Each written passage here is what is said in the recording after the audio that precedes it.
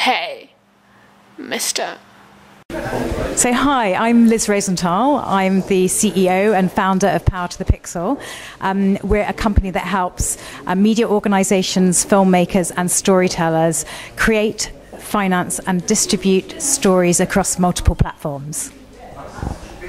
Okay, and one question maybe? On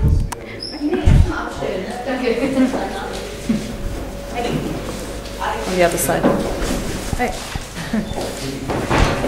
Oh, how can digital media change storytelling? So this is a really big question. This is meant to be the non-challenging question. Sorry, I changed that next time. So how can digital... Well, I think it's, what approach are you taking? What do you mean by digital? So I think that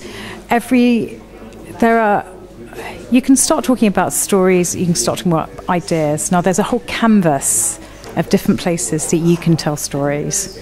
And before, there were books, there was television, and there was the cinema, and then video, DVD. And now we have multiple platforms and devices where you can tell stories.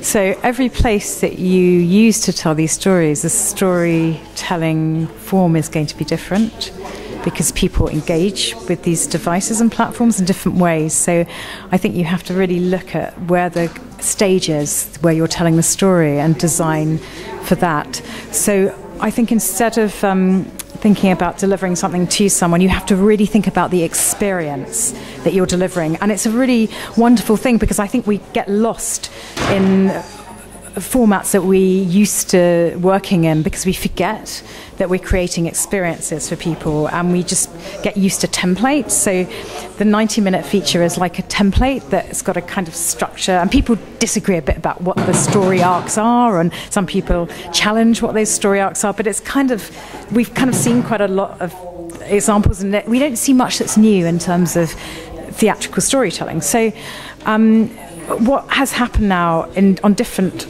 formats and different platforms is that people are now having to think really careful about the user, the experience, the interaction, and it's really challenging our thoughts on what stories are. So it's kind of exciting, but very early on.